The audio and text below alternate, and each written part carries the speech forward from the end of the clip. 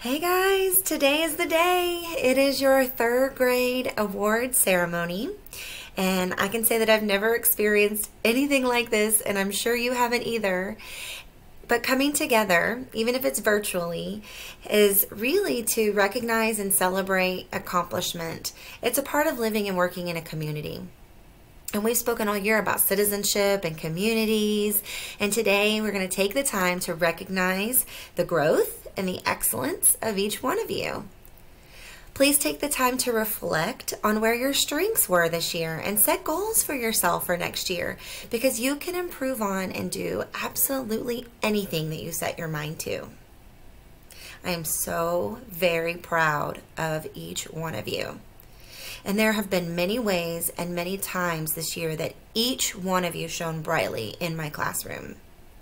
Your accomplishments and actions made this a truly incredible and unforgettable school year. Thank you for doing that. Thank you for making this such an awesome year for 2019 and 2020. Friends, please carry with you more than just the academic lessons of this school year. Remember that I will always believe in you, and I know that you have great successes ahead of you in your future. It makes me really sad to think about how quickly the end of this school year has passed.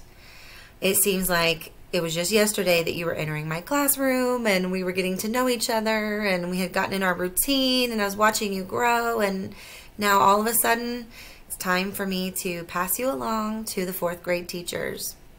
Fourth graders, can you believe that? But I did want you to know, without a doubt, don't ever forget that you have a special place in my heart, and I really hope that I have a special place in your heart as well. Congratulations to my future fourth graders, and have a fun summer break. Keep reading, and I really do hope that I get to hear from you in the future. Bye guys.